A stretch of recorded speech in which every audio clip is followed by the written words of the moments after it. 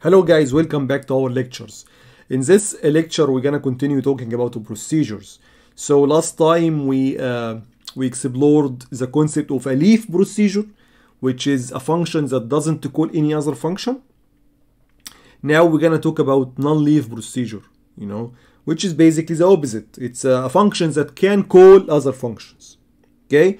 We're gonna see now that we should make some precautions before executing these non-leaf procedures, which is basically storing the original RA register, which contains the the address of the return, into the stack before executing this procedure, and then restore back this RA at the end of the procedure. If we didn't do that, our program will be just buggy, will not work correctly. So let's see an example for non-leaf procedure. Here is a very straightforward example. We have a C code, a main function that only contains one line, which calls for a function called add4. Add4 means add four numbers together. But we're gonna do this addition in three steps basically. So first we're gonna add 1 and 2. Which is basically 3, then add in the second step 3 and 4, which is 7, then we add the 3 and 7, which is of course will give us 10. So it's a 3-step procedure. And to do that, since we add two numbers at a time, we're gonna use the same functions that we used with the leaf procedure, which is add2, which is a leaf procedure by the way. Okay, so add4 function is a function or a procedure that makes a call to another function. So that's basically non-leaf function. Add2 here it's a leaf one. Why? Because there is no calling for other functions. So we're gonna add G and H, the first two arguments, which is basically 1 and 2, and add the result into A, so A should be 3. We're gonna add then I and J, the third and fourth argument, which is 3 and 4, and of course the result will be 7. Then we're gonna add A and B, and put the result, which is 10, in C. Then we return C. Okay, one last note here is that X, which is final value, should be stored in register S0. Okay. Let's see step by step how we can code this program. Here is the whole program. Okay, we're gonna assume that the pointer of a stack is pointing to a location with address 1000. So for example, if this is the stack here, this is the current location 1000, and the stack pointer is located to that one. So we shouldn't mess with that. Any other, if we want to store any other value in the stack, we should, decrease the stack pointer by 4, as we explained many times before, and store in the locations below that location number 1000. Okay, so let's start by the main function. So the main function, of course, was just one line there, but here it's more than, of course, one line, because we have 4 arguments. 1, 2, 3, 4. We're gonna pass them to the add4 function. So we're gonna use A0, A1, A2, A3 as we explained before in the calling convention of MIPS. So we're gonna store 1 to A0, 2 to A1, 3 to A2, and 4 to A3. Which is basically, if we go back to the C function, A0 is basically, I, A1 is J now, A2 is G, I'm sorry, G, H, and A2 is I, and A3 is J, because J was 4. Okay. Then we're gonna jump and link to add4. Since we use jump and link, we should store the return address, which is 20, to RA. Look, RA here is 20. That's very important. And we go to add 4. The first step in add 4 line address 200 is to decrease SB, the stack pointer, by 4.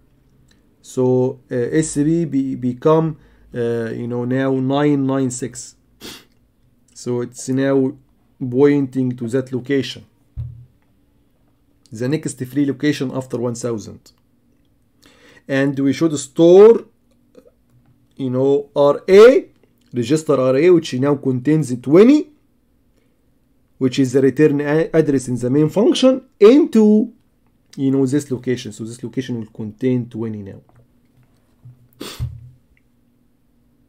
After that, we can call add2 to add E0 and E1. Remember, if we look at add2 here, add2 is all the time adding E0 and E1, and that has some implication. And all the time returns a value to V0, and that also will have some implication in our coding of add4, as we're gonna see now. So let's call it jump and link add2. What's gonna happen when we do jump and link? We should store in RA the return address, which is now 212. So the 20, which is the original return address in the main function, has been overwritten. And that's why we store it into the stack. Because at the end of the add4 procedure, we need to go back to the main function. So if we didn't store it, this value will be lost forever. Because we overwrite it when we do add4 procedure, non-leave procedure. Okay, so RA now is 212. So we go to add2. In add2, we're gonna add A0, which is now 1, and A1, which is now 2. So V0 will be 3. Then we jump register RA, which is 212. So we're gonna go to that line here, in which we do something weird. We store the V0 into T0. And why is that? Remember, we're gonna do the addition in 3 steps. In each step we call add2, and add2 all the time puts the result in V0. So if we didn't store the current value, which is 3 of V0, into a register, for example, when we call add2 again, this value will be overwritten. So we need to store it in somewhere. And of course, according to the calling conventions that we explored in the previous videos, in MIPS procedure calling, we can use freely the temporary registers T0, T1, T2 until T8. Okay, good. Now T0 has the value 3, which is basically A, by the way. So the first thing we did here is we calculated A, the first line in add4 procedure, which is equal to G and H. G and H. Okay, so T0 now contains as a 3. So T0 contains A, which is 3, which is A basically. Good. Now we continue. Now we want to call add2 again to add I and J, which is A2 and A3. But if we look at add2, all the time add2 assumes that the values, the arguments the values should be called by E0 and A1. Also I and J is stored in A2 and A3 now. The 2 and the 3 and the 4. That's why here we should first move A2 to A0. So A0 now will contain 3. Then we move A3 into A1. So now A1 will contain 4. Then we can call add2 again. And again, when we do jump and link, we should store the return address in RA 228. and we go there, we add, you know, A1 which is 4, A0 which is now 3, and V0 will be 7. And here is why we did line 212, because we overwrite the value of V3 which was 3. That's why we stored it first in T0. And we're gonna do this again. So the next line 228, when we go back after we do jump register RA here, we go back to 228 according to RA register value, in which we store V0 into T1. So T1 now equal to 7, which is basically B. If we go back to the, you know, the function, the add4 function in the previous slide, B is equal to I and J, which is 7.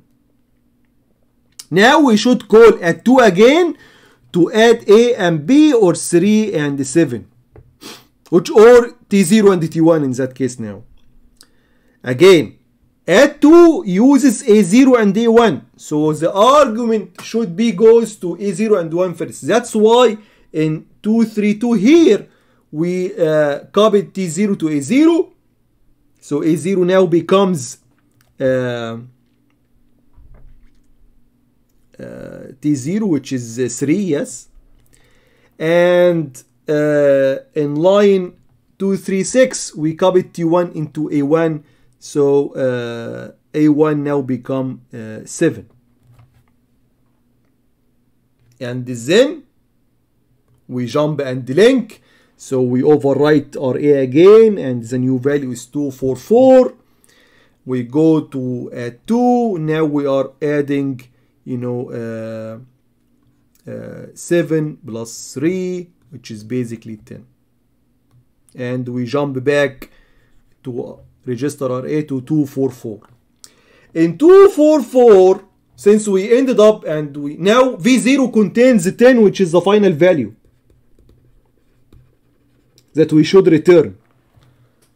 Now we need to return to line 20. If we look at, if we go back here just one step, if we look, you know, at RA contains 244, not 20. That's why we should, you know, reread the original value that we stored at the beginning of the program here into RA. And that's why we do this in 244. We read back from the stack pointer the original value of RA. Now RA contains the correct return address, which is 20. And now, of course, we should return, you know, the pointer back to its original value, 1000 SB. And we jump register, you know, to line 20, and in line 20 we move V0 into S0. Okay guys, that's it for this example 1 of non-leaf procedures. In the future videos we're gonna take more complicated examples, so please study this well before watching the next example. Thank you very much for watching, and see you in the next video. Bye bye.